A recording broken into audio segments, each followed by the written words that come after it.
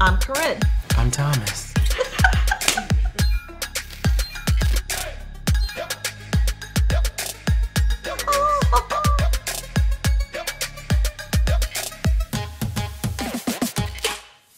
Good morning. Welcome to the Chill Spot. I'm Karren, and I still have my lovely guest here with me, LaShundra Williams, from the Missouri Veterans Home in St. James, Missouri. Thanks for having me. You're welcome. And we're going to finish talking to you about what we talked about in the previous session, and that was about traveling safety for part 1. So this is part 2.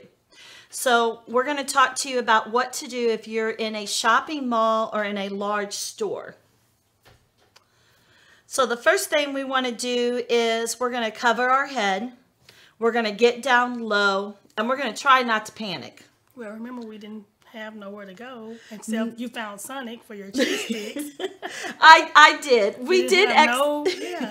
We exit off of the highway, and when I'm like stressed and I'm panicked, I get the munchies. Yep.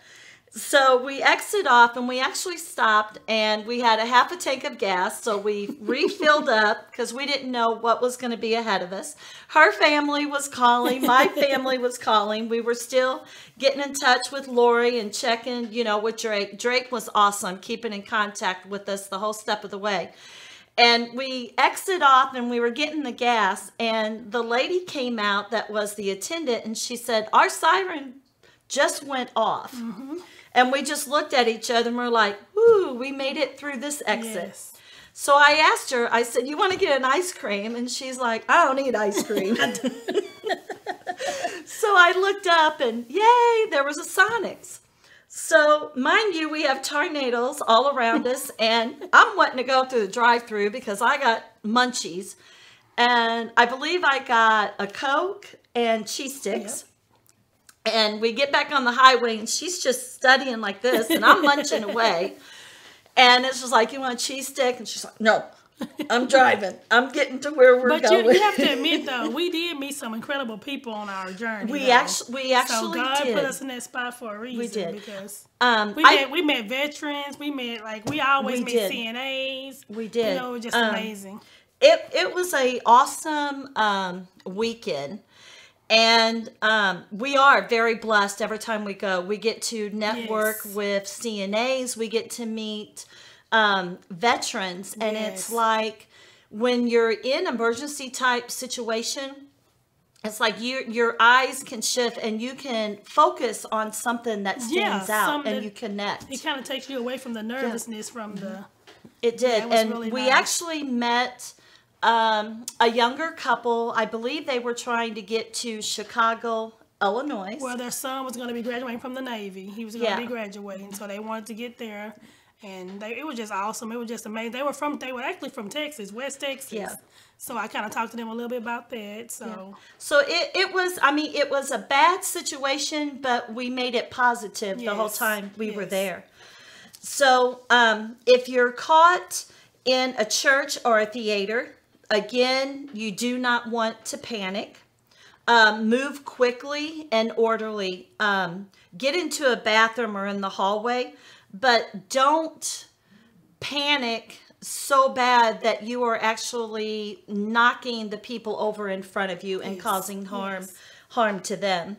And then you want to crouch face down, protect your head with your arms. And if there's no time to remove out of the area that you're in, get under a seat or a church pew. Yeah. And always protect your head. And something else that LaShundra and I was talking about is I knew kind of what to do, like if we ever got caught in a tornado at our facility. But I never really stopped to think about what if you're on the road or if you're out somewhere else. And being cautious about your surrounding, I think that's what really panicked us the most. We didn't know, we had such long period of times before it was even an exit, for us to find anywhere to stop. Yeah. If it'd been a Walmart, maybe would have been good. We could have did grocery shopping. I know, we could have had a fun time. We wouldn't have had Sonics, not my cheese sticks, but we could have did some shopping and got some other personal items. Yes. And then another thing we want to touch base is after a tornado. Yeah. What's some of the things that you think we ought to... Well, you always want to stay together, you know, and then wait for, if you need emergency, you know, you wait for them and, you know, just stay away from power lines. Yeah. Help someone else that maybe got injured or anything, you know. And then one thing that when we was doing the research and stuff was watch your step. And that's something that it never crossed my mind is when you go to your basement and your home, and I just wonder how many children and older adults do not take the time to put proper footwear on. Yes. And I guess that's where watch your step comes into play, because you know, you have houses, they're going to have metal. Yes. There's going to be glass and everything that, you know, you can potentially step on and cause injury.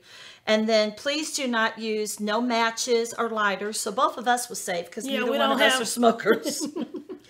And then really just try to remain calm, alert, listen for the information and instructions from the emergency crew. But other than that, try to stay safe.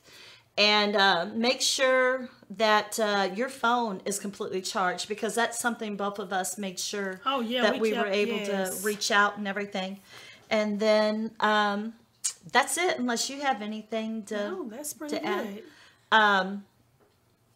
Back to the part one, I failed to mention what we were doing in Oklahoma. Oh, yes. That totally just, you know, it wasn't a girls' retreat or anything. We were actually at a care provider's, kind of like a spring fling. It was a trade show. Yes. And we were down there with Samantha Maddox and Sheena Bumpus and Jeff Wellman. And we had a good time. Yes. Jeff was one of the speakers, and you did the Alzheimer's thing. The virtual tour. That was really amazing. That was really eye-opening, you know. Good. So that's all I have. I appreciate you being here on the show. Thank you for having me. Maybe you'll come back later and join me. And remember that until then, you matter.